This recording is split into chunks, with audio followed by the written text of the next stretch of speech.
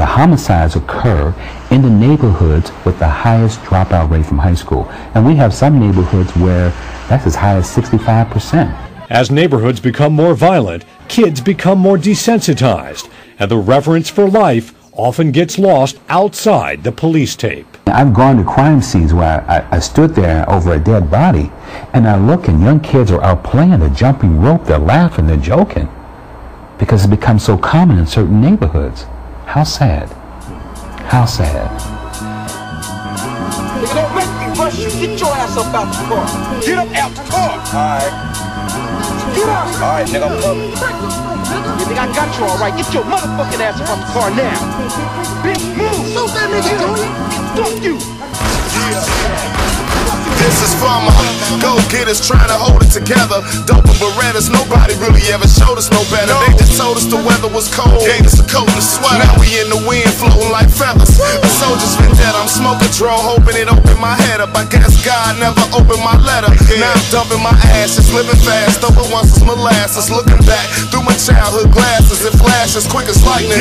Now it's crashes and clashes with titans, trying to keep up with the fashion. The cash is exciting, guns blasting, a lot of ER traffic at night. End of the road for those who chose the wrong path in life. But shit, we all lost with no roadmap, and it's all for the know that your life ain't worth the cost of an over crack. But it's a cycle, it flow like H2O. Every day is Halloween, but ain't no resurrected Michael. Every teen charged with murder has been bound over to adult court. In Hamilton County, kids who commit serious offenses are going to be dealt with in a serious manner. Over the past 2 years, every child charged with murder is African American. You may call it racism. Hamilton County's coroner calls it reality. Niggas argue, but it's the end of discussion. When the guns start busting, you know it's real when the blood start gushing. The ambulance ain't rushing, it's the hood. The way it closed inside, safe to say it was for good. Niggas like damn, bitches like cops come, familiar faces getting slammed on the hood. They like, who the fuck done it? Check the wristwatch, cause that's the only thing telling niggas yelling it wasn't me, like Shaggy and Rick Rock. Word spread quick as family members started showing up. His mama viewed the body, got nauseous and started throwing up.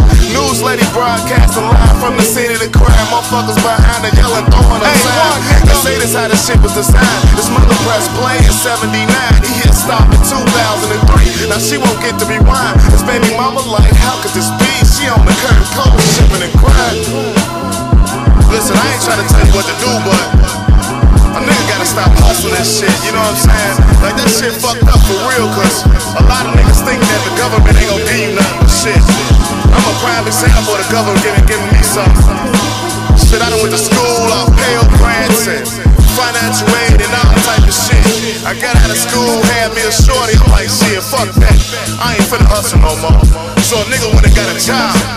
When I got a job, I was working at the job and I was fucked up cause I had a job. And I ain't even wanna go to the motherfucker, but I stayed patient and faithful to what I had to do. And I go to work one day, I almost fall off the forklift and lose my thumb. And fuck around and sue the motherfuckers and got 50 stacks, you know what I'm saying? Now, I could've took that 50 stacks, got right back in the dope game. But what I do, pay my tithes, took care of my son, paid my child support, laced my baby mama. And now I'm getting blessings left and right. You know what I'm saying? One.